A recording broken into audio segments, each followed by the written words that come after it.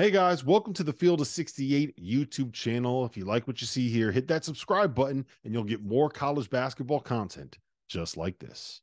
But the place that we have to start, gentlemen, is down in Newark, where UConn got their asses absolutely handed to them by Seton Hall, who came into the game at 7-4. The final score of that game was 75-60. The big news, Donovan Clingan sprained his ankle. After the game, Dan Hurley told reporters that it was a sprain. He doesn't know how long he's going to be out, but Clingan did walk out of the arena wearing a boot. Henson, we're going to you first on this one, man. UConn lost first game in the Big East on the road. Is this something that we need to be worried about? Is this just life on the road in the Big East? Make sense of this for me. Try to cheer me up, because this is the only thing that's cheering me up. I'm not going to say who it was, but I was told to give you a hard time before you got on today. But I'm gonna let you live.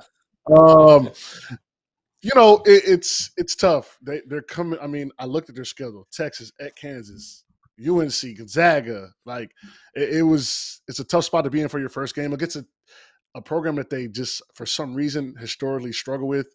That's kind of how we were when I played it with Georgia Tech. Don't know what it was. Don't know what was in the water. We could never really beat them, and if we did beat them, it was always a tough game. So no reason to overreact.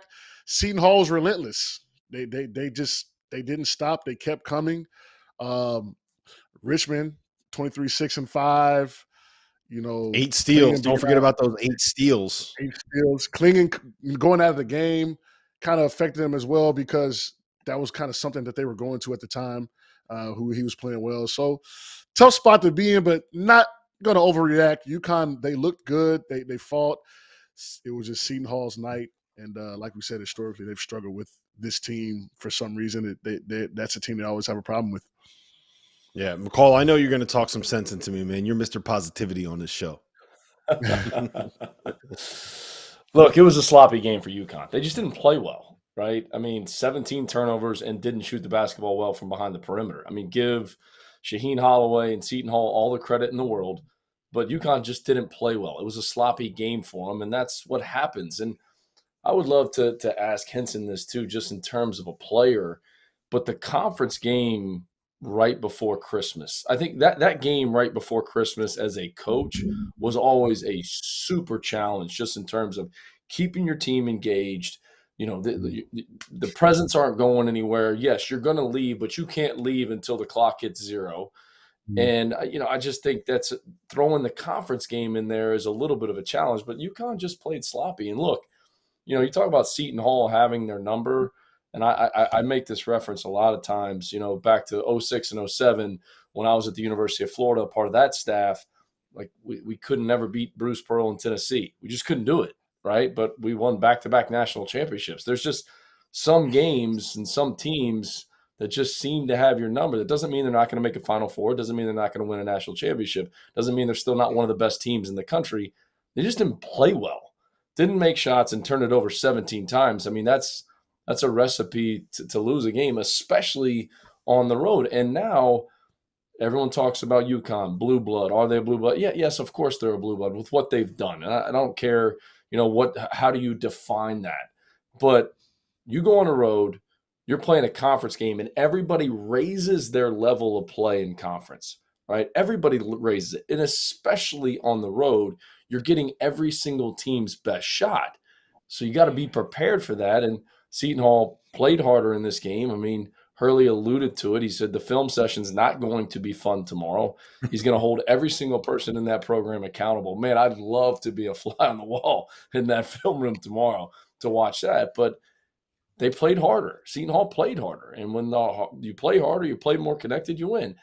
And UConn was just sloppy. I mean, you can't turn it over 17 times in a conference game on the road and not make threes. Oh, and by the way, lose your starting center to an ankle injury, who's your rim protector. Because it's not like Seton Hall was banging home threes. They're getting downhill. And if Donovan Clingan's back there, he's altering a bunch of those shots. He was out of that game. Seton Hall took complete advantage of it, and give them credit, give Shaheen Holloway credit. Great win for them. Go ahead, Henson. Oh, it was also some unlucky bounces, especially in the second half when they were trying to get back in the game. Just some unfortunate rolls and offensive boards. Now, credit to Seton Hall. They were getting to those 50-50 balls. But just one of those nights. It happens. Coach McCall, you actually brought up a good point as well. Looking into Christmas break, I never thought about it like that, but it is something that you are looking forward to, being home, taking a break, being with family and friends. You know, when I was in school, Coach Williams was big on that. So definitely something that could have played a factor. Yeah. For the people tracking alongside here, Creighton and Villanova are headed to overtime.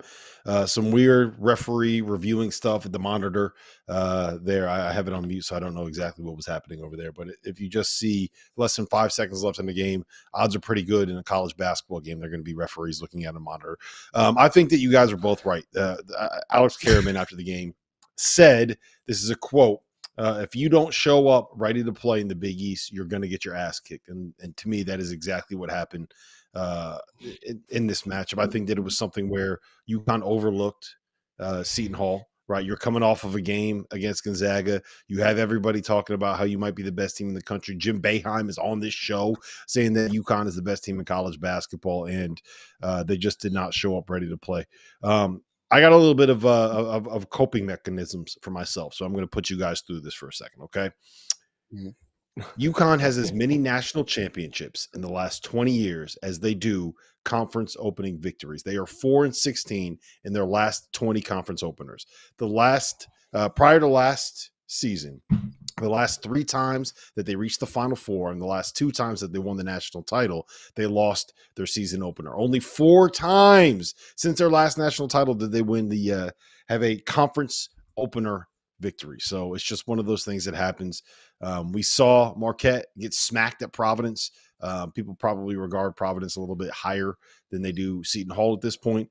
We're watching Creighton right now struggle with a Villanova team that lost 3 games to Big Five competition. It's just, it happens, man. It happens sometimes. And if you can kind of take this as a wake-up call, if you are UConn, then I think that that's probably the best way to view this. I'll have much more in-depth and longer rants if you want to listen to the Top Dogs podcast over on the Field of 68. That's my UConn podcast. So if you want to listen to that and hear me rant for 30 minutes about what the hell's going on with this program, this team, then that's something it's you might also very, and you and Goodman give me crap for this all the time. It's hard to win. It's hard to win. It is. It's hard to win. Winning is hard, and you're getting every single team's best shot every single night. They're not trying to defend the national championship. They're not defending anything. No one's taking that banner down, but they're still UConn. They got UConn across the front of their chest. They're one of the most successful programs in the history of college basketball. It's hard to win. They're going to have off nights. Like the podcasters and the media and the NBA, nobody ever reacts, like they lose one game. If the best team in the NBA loses one game, nobody ever overreacts. Basketball is different, right? In football, the bigger, faster, stronger team with a really good quarterback, generally 9.5 times out of 10 wins. In basketball, it's different. You can have an off night. You can miss shots. You could turn it over, or the other team could get hot behind a three-point line. Ask Purdue. Right? They've struggled in the NCAA tournament because of that. No need to overreact. They're still one of the best teams in the country. But listen, it's hard to win. Yeah. Well, look, overreacting is what we do on this. Thank you for watching the Field of 68. If you've enjoyed what you've seen here, hit that like button, share this link with your friends, or check out the description for some other places that you can consume Field of 68 content.